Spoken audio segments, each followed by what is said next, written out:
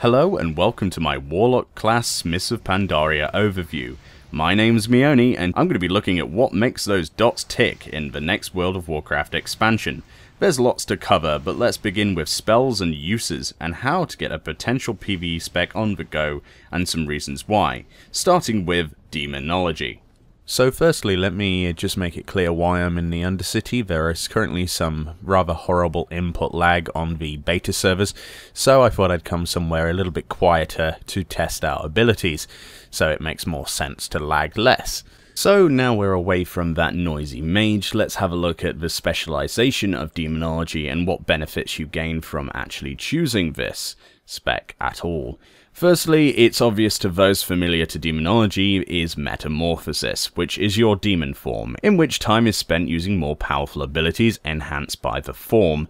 A lot has changed as to how Metamorphosis works in Mists of Pandaria, and let's clarify what exactly with the next specialization benefit, Demonic Fury. Now, Demonic Fury is a new resource added to the game, of which Metamorphosis and your most powerful abilities run off of. Now, you gain this resource through your damaging spells and your demon special attacks, along with a few other elements such as wild imps, which we'll talk about shortly. We'll look further into that when we talk about rotations. The third specialization acquisition is Hand of Gul'dan. Forget what you know about Hand of Gul'dan, as it is now an instant cast ability that at the exchange of 15,000 mana on a 15-second cooldown and a 40-yard range allows you to summon a falling meteor, which strikes a target and all enemies around it for 6 yards for 10,182 shadow damage, and inflicts an effect known as Shadow Flame, which reduces the movement speed of the target by 30% and deals 18,324 Shadow Flame damage over the course of 5.55 seconds. This also generates 2 Demonic Fury every time it deals damage. This is heavily prioritized, as we will see later on. Fourth specialization bonus should be no surprise to veterans of Demonology or people who know about it. This is the exclusive spec pet, the Felguard. It's still here and we'll talk about how to enhance that later on. As you can see, Molten Core is now in Demonology and has a strong passive. When Shadow Flame or a Wild Imp deals damage, you have an 8% chance to trigger Molten Core, and Molten Core, once procced, reduces the cast time and mana cost of your next Soulfire spell by 50%. This makes Soulfire very strong, and we'll see just exactly how strong very soon. The last specialization is Wild Imps, a new one this in which is a nice little passive. When Shadow Bolt, Soulfire, and Touch of Chaos hits, you summon a Wild Imp. This will happen every 18.50 seconds, and each Wild Imp will cast a total of 10 Firebolts before departing, with each of those Firebolts generating 5 Demonic Fury to spend in Metamorphosis. That concludes the tour of specialization benefits from simply choosing Demonology. Now let's go into the So, Affliction, your specialization benefits are damage over time abilities and effects, with Corruption here dealing 28,900 shadow damage over the course of 18.50 seconds and generating 4 Demonic Fury each time it deals damage. Agony, an instant cast spell dealing 32,236 to 56,378 shadow damage over the course of 24.05 seconds. This damage is dealt slowly at first and then builds up each time it deals damage. Unstable Affliction with a 1.39 second cast at a cost of 4,500 mana on a 40-yard range. This is a dot that causes 25,288 damage over the course of 14.80 seconds. If the Unstable Affliction is dispelled, it will cause 25,288 damage to the Dispeller and silence them for 4 seconds like usual. Malefic Grasp here, a new spell that at the cost of 4,500 mana and 4,500 mana per second, this channeled ability on a 40-yard range does 12,189 shadow damage over the course of 2.78 seconds. Every 0.93 seconds when Malefic Grasp deals damage, it causes all of your other periodic Affliction damage effects to instantly deal 50% of their normal periodic damage. Very, very nice, this one. Drain Soul at the cost of 4,500 mana plus 4,500 mana per second, channels on a 40-yard range and drains the soul of the target, dealing 6,773 shadow damage every 1.85 seconds, energizing one soul shard after it deals damage twice. If a target dies, 3 soul shards are energized, lasts for 11.10 seconds. Additionally, if the target is at or below 20% health when the Drain Soul deals damage, it causes all of your other periodic damage effects to instantly deal 100% of their normal periodic damage. Lastly on the list is Haunt, which costs 1 soul shard now, on a 1.39 second cast and a 40-yard range, which sends a ghostly soul into the target, dealing 27,092 shadow damage and increasing all damage done by your spells on the target by 20% for 8 seconds. The changes to Affliction are immense, and we'll look further into them when we come to the rotations, after we look at the next specialization benefits from Destruction. So, Destruction has the obvious firepower as usual, with some changes. Your first specialization is Immolate, which burns the enemy for 5,418 fire damage, and then an additional 27,089 fire damage over the course of 13.87 seconds. This is at the cost of 9,000 mana, and has a 40-yard range and takes 1.39 seconds to cast. This also replaces Corruption. Conflagrate here, making enemies explode for 18,061 fire damage, and if the target is afflicted by Immolate, their movement speed is reduced by 50% for 5 seconds. This has a 40-yard range, costs 3k mana, and is an instant cast with a 12-second recharge. Incinerate deals 27,091 fire damage to an enemy with a 1.85 second cast time, 40-yard range, and a 15k mana cost. Chaos Bolt is up next, dealing 55,829 shadow damage.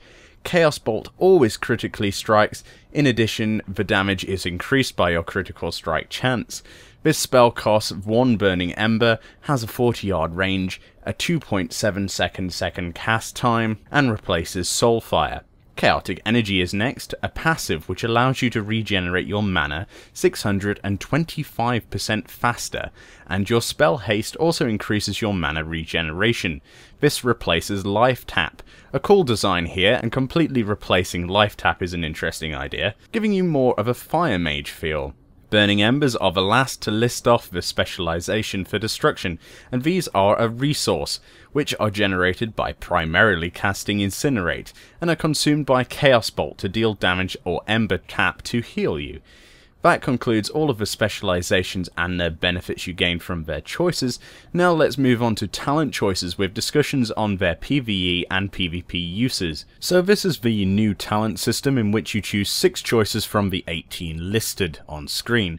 Let's go through each, give an overview of usefulness in PvE and what I would personally choose.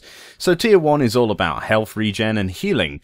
There are many personal choices here that are situational, throughout the entire tree actually, yet the first tier has some benefits which become clear.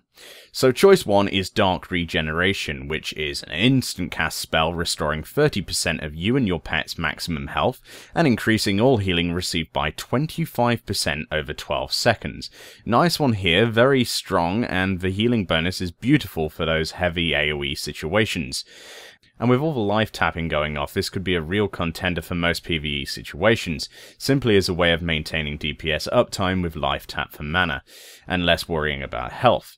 However, the next choice is Soul Leech, which is a passive choice, of which your Shadowbolt, Soulfire, and Touch of Chaos spells will heal you and your pet for 10% of the damage you deal. Now, this is a good alternative choice, especially if you're hitting heavy, also bearing in mind that having a passive like this negates any downtime to cast the previous choice's spell and means more DPS overall, and effectively more healing to you.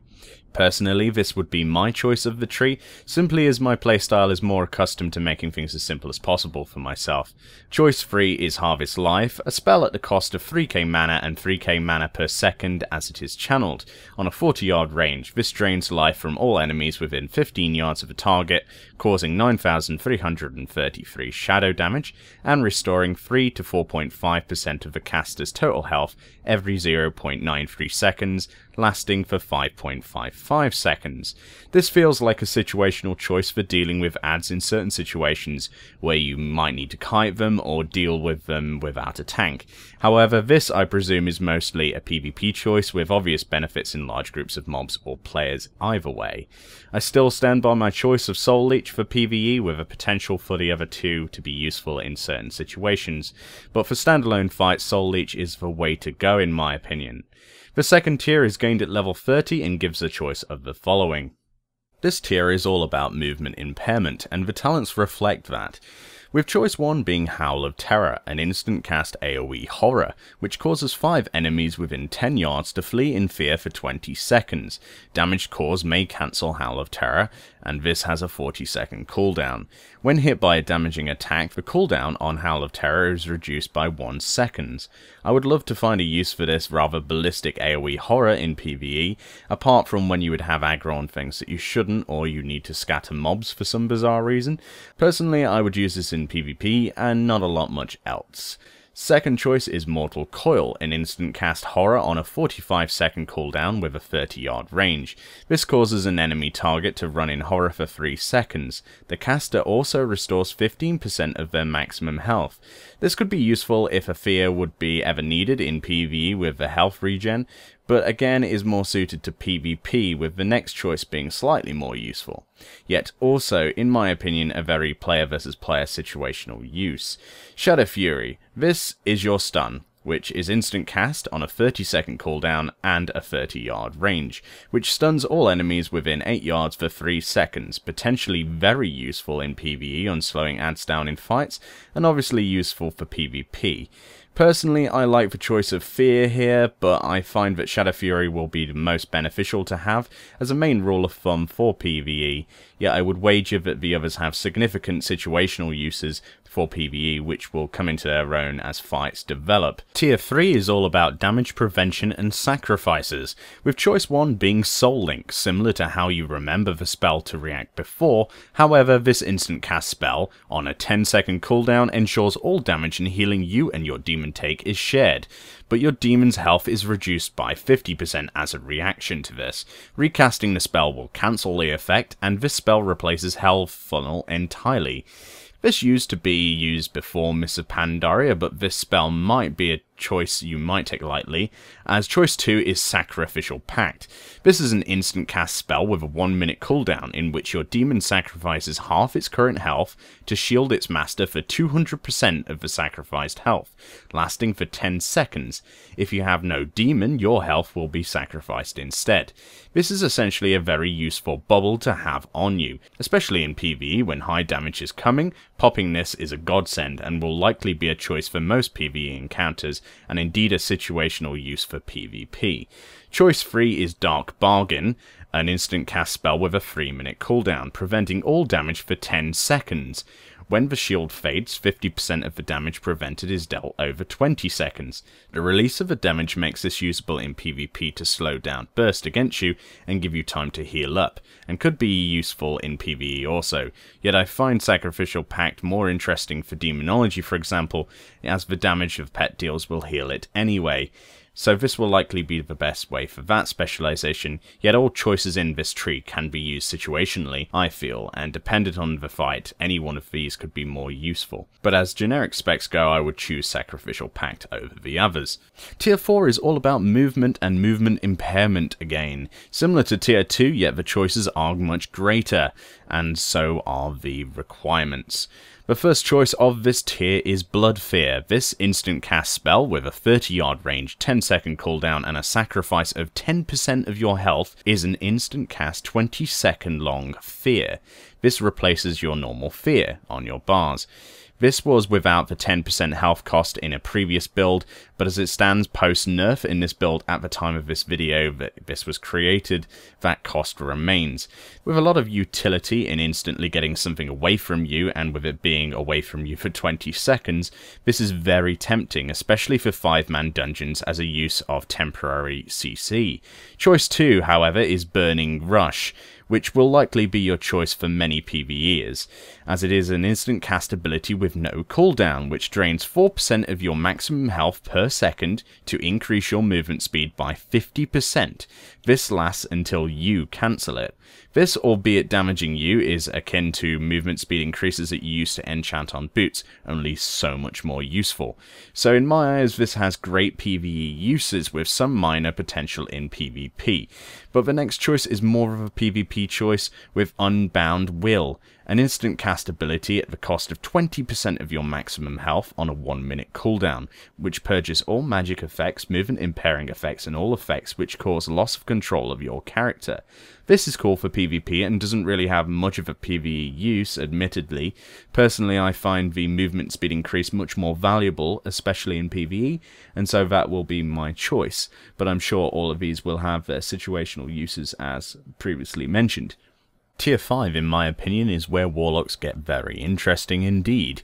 This is a very big choice, and with very little testing we can only speculate as to which could be better, and currently numbers are very close on Simcraft. Choice 1 is this awesome passive change, Grimoire of Supremacy, which changes all of your old demons to more powerful versions. Indeed, they deal 20% additional damage and have more powerful, enhanced editions of those abilities. To show this off, take a look at these changed forms behind me in the footage. This is the Fell Imp, the different version of the Imp, the Void Lord, the enhanced Voidwalker, the Shivara, enhanced Succubus, the Observer, the enhanced version of Fellhound, the Wrathguard, the enhanced Fellguard, the Abyssal, the enhanced Inferno, and the Terror Guard, the enhanced version of the Doomguard. This is the choice I have been using for some time on the beta, and I find it more useful than the second choice, which is Grimoire of Service, which summons a second demon who will fight for you for 20 seconds, which is an instant cast and on a 2-minute cooldown. I'm sure this is used for burst needed situations, but I can't imagine that it would do more DPS than a permanent increase in damage from an enhanced version of a pet. I could be wrong, however, but like I say, the numbers are not in a state of being that significantly different currently to make a firm decision between those two options. The third choice is called Grimoire of Sacrifice, which sacrifices your demon to increase the power of your direct damage spells by 30% and regenerate 2% of maximum health every 5 seconds.